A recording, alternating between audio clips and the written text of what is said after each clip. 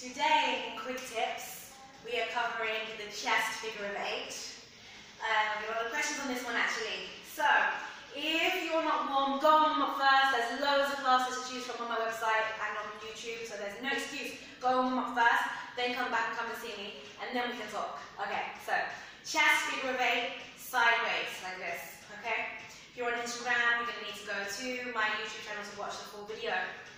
Okay, so first of all, we're going to get our sides. Down, down, down, down, down. Think about dropping the chest downwards. Of course, if you come to class, or we do my online classes, these movements are broken down significantly more than this, but this is just quick tips, so I'm being fast. So we're going down, out, up, down, out, up, down, out, up, and down, out, up, down. And then do a figure of 8 with the chest.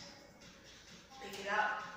Make sure you're using your full range of movement or motion that you can fit in for yourself. Up and over, up and over, up and over, up and over. And then 1.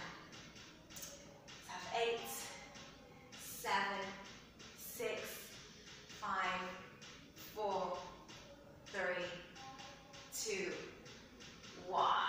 And release. So that is your figure of 8 with your chest. There are other ways to do figure 8 with your chest, but that was just one of them that we've spoken about so far. Check out my website, come to class, come and train with me, come and dance with me right here, Studio 339 by Warren Street and Regent Street. Otherwise, all of my classes are available online as well, so you can dance with me from anywhere in the world. You just need the internet. Got drum solo, belly dance, from beginners to advanced, from a trap, which is my style, tribal fusion. You've got Tahitian, you've got yoga, you've got Pilatissimo, we've got so much. Latin, samba, belly hip hop, so much things, so much. Any questions, drop me an email, melissa@melissa